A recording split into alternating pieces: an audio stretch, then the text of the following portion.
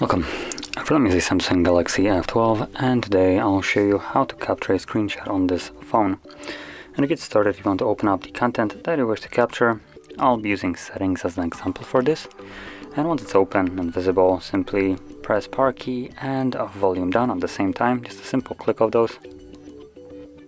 You'll have this animation as you just seen around the borders. From here we can tap allow so it can be saved, and additionally you can see there's a button, several of them to be more precise, but this one will allow you to capture a longer version of the screenshot. That is one of the reasons why I opened up settings, because you can scroll up and down on it. Then we have a tag option, I believe, or edit one, where it allows you to basically resize the image. And lastly we have a share. So going back to the scrollable one, I'm going to quickly show you what this does. So when you tap on it, it scrolls down a little bit, then you can tap on it again and it continuously scrolls down. If you choose to leave it like that, it will disappear after a second and capture this elongated version of it. There we go. So once you capture your screenshot, you can then find it in your photo gallery right here. You can see today.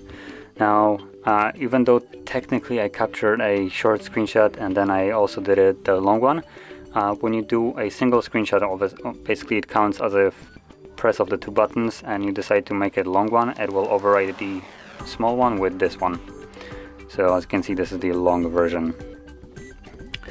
But anyway, this is how you'd capture a screenshot on this phone, and if you found this very helpful, don't forget to hit like, subscribe, and thanks for watching.